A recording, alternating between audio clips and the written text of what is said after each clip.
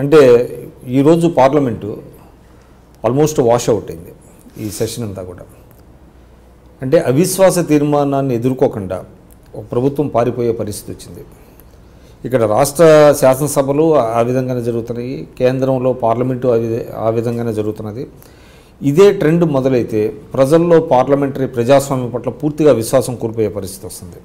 అదేవిధంగా స్పీకర్ల వ్యవస్థ చూస్తే అంటే ప్రభుత్వానికి వాళ్ళు దే హ్యావ్ బికమ్ మియర్ స్టూజెస్ అనుకోవాలి. అంటే మనం విమర్శ కాకపోయినప్పటికీ కూడా చాలా స్పష్టంగా కనబడుతుంది. అంటే మనం ఏ దిశగా వెళ్తుంది ఈ పార్లమెంటరీ ప్రజాస్వామ్యం అనేటువంటిది, దీన్ని ఏ విధంగా అంటే ఒక రకంగా evolve అవుతుందంటారా, deteriorate అవుతుందంటారా? What is the way out? ఖచ్చితంగా డిటీరియేట్ అవుతుంది, దానిలో సందేహం అక్కర్లా. మనకి గొప్పగా స్పీకర్లుగా చేసిన వాళ్ళు ఉన్న సోమనాచార్య గారు లాంటి వాళ్ళు పార్టీలకు అతీతంగా వ్యవహరించి చేసిన సందర్భాలు ఉన్నా, లేదు అలా కాకుండా అదే పార్టీకి చెందిన వాళ్ళు ఉన్న సందర్భాల్లో కూడా కొంచెం నిష్కర్షణ పరిస్థితి ఉన్నా కూడా ఇవాళ ఉన్నటువంటిది అయితే పూర్తిగా పార్టీకి అనుకూలంగానే వ్యవహరిస్తున్నటువంటి పరిస్థితి భవిష్యత్తులో. ఎందుకంటే నేను ఇంకోటి కూడా చెప్తాను, స్పీకర్ అంటేనే రాజకీయంగా అది చివరి స్టెప్. వాళ్ళు మంత్రి పదవులు ఉండే పరిస్థితి స్పీకర్ ఎవరు, మంత్రి పదవులు కాకుండా స్పీకర్గా ఉండి తర్వాత మళ్ళీ రాజకీయ భవిష్యత్తు వచ్చింది ఒక కిరణ్ కుమార్ రెడ్డి గారికి నాకు తెలిసి. ఆయనకి అప్పుడు ఉన్నటువంటి పరిస్థితులు అలా ఇది వచ్చింది. కానీ అలా కాకుండా మీరు మిగతా కనుక ఏమైనా చూసినట్టుగైతే ఈ స్పీకర్లుగానే వాళ్ళకి అది ఆఖరి అవకాశం. బట్ అయినా కూడా వాళ్ళు పార్టీ లైన్కి కట్టుబడి ఉంటారని మనకు అర్థమవుతుంది. పార్లమెంట్ విషయంలో బహుశా ఇది చరిత్రలో నాకు తెలిసి అనేక సందర్భాల్లో అవిశ్వాసం వచ్చి ఏదో ఒకరోజు అరరోజు కౌంట్లోకి తీసుకోకుండా పోయి ఉండొచ్చు. కానీ ఒక సెషన్ అంతా 11 పార్టీలు 100 పైగా ఎంపీలు ఉన్నటువంటి నేపథ్యంలో కూడా 36 పార్టీలు ఉంటే కూడా చర్చకి తీసుకోకపోవటం అన్నది ఖచ్చితంగా ఒక మచ్చ వీళ్ళకి, భారతీయ జనతా పార్టీకి గొప్పగా. ఎందుకంటే వాజ్పేయి గారి బ్యాక్గ్రౌండ్ చూసుకున్నప్పుడు ఆ అవిశ్వాసాన్ని ఎదుర్కొని ఒక కోటితో ఆయన దిగిపోయాడు. అందుకని వాళ్ళ ఒక రాజనీతికుడికి చెప్పుకుంటాం మనమంతా.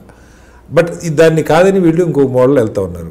సరే, వాళ్ళ రాజకీయంగా వాళ్ళకి కర్ణాటక ఎలక్షన్స్ అసలు అవిశ్వాసం వస్తే మొత్తం చర్చకు వస్తేనా, లేదా పార్టీలోనే 2 గ్రూపులు ఉండి రేపొద్దున అది బయటపడుద్ది అనేది తెలియదు మనకి. అదొక పార్ట్. దీనివల్ల ఉన్న ప్రమాదం ఏంటంటే రేపొద్దున ఏ పార్టీ అధికారంలోకి వచ్చినా అసలు అవిశ్వాసం చర్చకే తీసుకోకుండా కొట్టిపడేస్తూ ఉంటే రోజు ఎవరో ఒకరు రావడం, వెళ్ళో గంట గొడవ చేసేస్తే ఆ గంట గడిచిపోయింది అనుకుంటే ఇక అసలు ఎప్పటికి కూడా మైనారిటీ ఉన్న ప్రభుత్వాలు కూడా కంటిన్యూ కావచ్చు. మరి దానికి వ్యతిరేకంగా రాష్ట్రపతిలో మరొకళ్ళు నిర్ణయం తీసుకుంటారా తెలియదు మనకి. కనీసం అలాంటివి కూడా జరిగింది కదా, మైనారిటీ ప్రభుత్వాలు నడిచినవి కూడా మనం చూసాం. ప్రజల్లో దీన్నంత లోతుగా ప్రజల్లో బహుశా దీని వరకు నేను చూస్తే వాళ్ళకి మెజారిటీ ఉంది కదా అన్న ఆలోచన ఈరోజు ఉంటే ఉండుండొచ్చు. ప్రజలకి మెజారిటీ ఉంది కదా, పడిపోదు కదా, ఏముందిలే అన్న లెక్కలో ఉంటుండొచ్చు. కానీ బట్ ఈ ధోరణి ఇంకా ప్రజల దాకా పూర్తిగా పోయిందని అనుకోరు. కానీ అంటే ఇప్పటికీ సభలు జరుగుతున్న దీని మీద ప్రజలకు వ్యతిరేకత ఉంది. సభలు జరుగుతున్న తీరు కానీ, పార్టీ ఫిరాయింపులు కానీ, వీటి మీద చర్చ కాకుండా తిట్టుకోవడం కొట్టుకోవడం మీద ప్రజలకు వ్యతిరేకత. అందుకే ఎవరు చూడట్లా, 90% జనం చూడట్లా.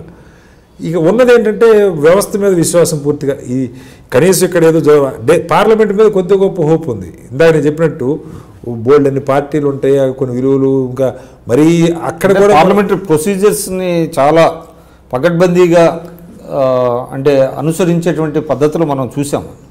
కానీ ఇప్పుడు కంప్లీట్గా వాటర్ డౌన్ అయిపోయి దాన్ని అసలు ఏ పార్టీ అధికార పార్టీ అసలు పట్టించుకోవాలి. నేను ఆ మాటే చెప్పాను డిస్కషన్లో కూడా.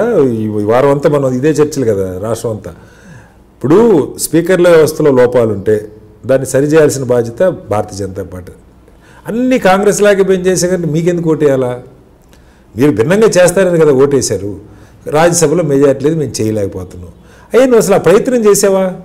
ఇప్పుడు స్పీకర్ల వ్యవస్థలో మార్పులు, ఇదిగో స్పీకర్లకి ఇలాంటి విచక్షణ అధికారాలు ఉండకూడదు, పార్టీ ఫిరాయించడం ఎవడైనా తీసేయాల్సిందే, అవి ఏదైనా సరే మీరు కోరుకున్న 10 పెట్టి ఇదిగో కాంగ్రెస్ వాళ్ళు ఒప్పుకోవట్లేదు, లేదా ఇంకో పార్టీ ఒప్పుకోవట్లేదు, మహిళా రిజర్వేషను చెప్తా ఉన్నాను. వీటి మీద మీరు ప్రయత్నమే లేకుండా ఇప్పుడు 5 ఏళ్ళు అయిపోతుందిగా, ఇక మీకు చెప్పడానికి ఏముంది? కాబట్టి ఇక కాంగ్రెస్ బీజేపీ అధికారంలో ఎవరుంటే ఆ అధికారానికి వాళ్ళు ఏ మెట్లు ఎక్కొచ్చారో ఆ మెట్లు ఉండాలని కోరుకుంటా ఉన్నారు. అదే ఎక్కువచ్చింది ఒకటే మెట్లు, కానీ ఈ మెట్లు నష్టం చేస్తూ ఉన్నాయి. రేపొద్దున ఇంకోటి ఇదే మెట్లు ఎక్కువ వస్తాడు అనుకుంటున్నప్పుడు ఆ మెట్లు తుంచడం చేయట్లా.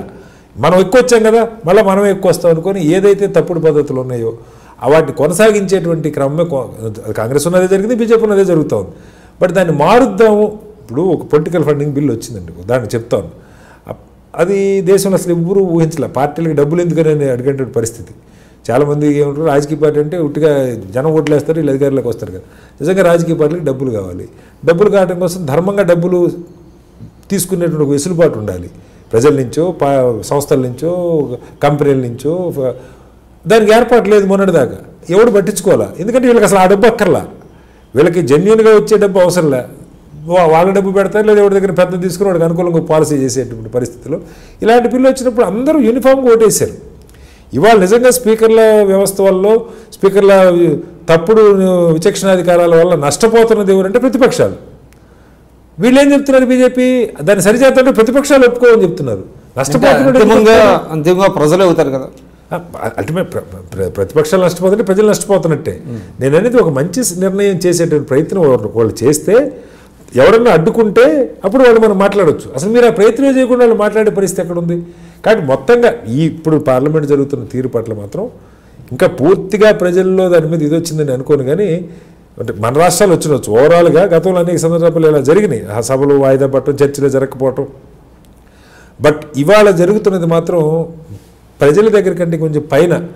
ఏ పార్టీ అధికారంలోకి వచ్చినా ఈవెన్ మెజారిటీ లేకపోయినా కూడా 4 రోజులు మసిపూసి మారేడుగా చేసి కొనసాగడానికి ఒక ఇదిగా కనపడింది. ఎందుకంటే ఏమాత్రం సెన్సిటివ్ ఉన్న ప్రభుత్వం అయినా నా మీద విశ్వాసం లేదని మీరు చెప్పినట్టు 36 పార్టీలు అడుగుతూ ఉంటే, ప్రభుత్వం మీద విశ్వాసం లేదు, ఈ మంత్రివర్గం మీద విశ్వాసం లేదని చెప్తూ ఉంటే, దాన్ని అసలు పరిగణలోకి తీసుకోకుండా, దాని మీద కనీసం ఓటింగ్కి వెళ్లకుండా, స్పీకర్ గారు చొరవ తీసుకోకుండా, ఆ పార్లమెంటరీ అఫైర్స్ మినిస్టర్ దాని గురించి ఒక ప్రయత్నం చేయకుండా, అడ్డుకుంటున్న అన్నాడీఎంకే లాంటి పార్టీ ఎందుకు అడ్డుకుంటున్నారో అడగకుండా, సొల్యూషన్స్ వెతకకుండా, కనీసం ఇప్పుడు తల హెడ్ కౌంటే చేయాలని ఉన్న హెడ్ కౌంట్ ఒక పద్ధతి.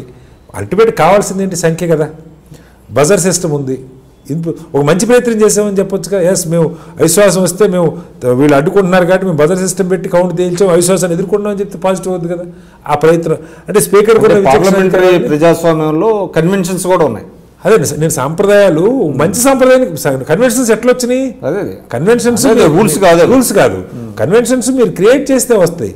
ఇప్పుడు రేపు సుమిత్రా మహాజన్ గారు హెడ్ కౌంట్కి బదులు ఈమె బజర్ పెట్టి అవిశ్వాసానికి ఎలా చేశారనేది ఒక మంచి కన్వెన్షన్ అవుతుంది రేపు పొద్దున. బట్ ఆ ప్రయత్నం జరగట్లా. దాన్ని జరగకుండా మనకున్న విచక్షణాధికారాలు సభ జరగకుండా ఉండటానికి ఎలా ఉపయోగిద్దాం అన్న దగ్గర ఉన్నాం. కాబట్టి అది దురదృష్టం. ఇంకా పూర్తిగా ప్రజలకి చేరితే ప్రమాదం. ఇప్పటికే చాలామందికి పోయింది. ఓటింగ్ 40% మించి 50% జరగట్లా. అంటే మిగతా 50% మందికి వ్యవస్థ మీద నమ్మకం లేదని అర్థం.